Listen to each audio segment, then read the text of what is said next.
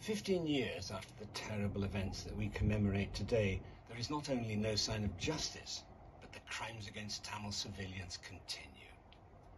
These crimes are a living reality for survivors still living with the trauma, for the mothers and families of the disappeared, and for people whose fundamental right to commemorate with dignity and sadness is denied by the Sri Lankan state, and by the fact that the Tamil homelands are still under the repressive control of overtly sectarian security forces. So the search for truth and justice is more urgent than ever before. 5 years ago, on the 10th anniversary of the war, we made a short film for delegates to the 40th meeting of the UN Human Rights Council. It warned the international community that the creation of a sustainable peace in Sri Lanka based on justice, accountability and human rights was urgent and vital if they were to ensure that the terrible events of 2009 could never happen again. How chilling then to see a terrifyingly similar process unveiling in Gaza today, where a right-wing ultra-nationalist government in Israel is using a shocking crime against humanity and act of terror committed against innocent Jewish civilians as justification for the mass slaughter of tens of thousands of innocent civilian women, men and children in Gaza.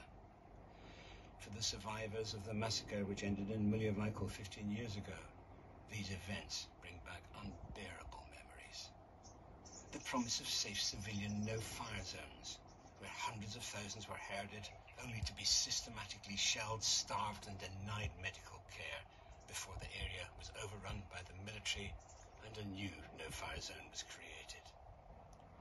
The parallels are shocking right down to the portrayal of the incredibly brave Tamil doctors who were desperately trying to care for thousands of terribly injured civilians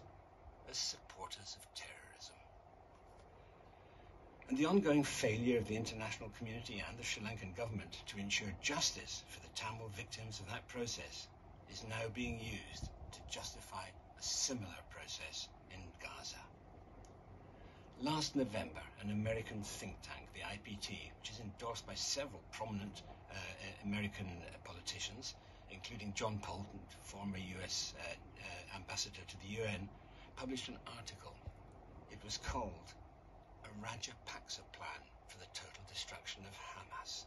and it argued that Israel should take a page from the Rajapaksa playbook and do the same. It notes approvingly that after the war, the Rajapaksas refused to cooperate with international investigations into their crimes against innocent civilians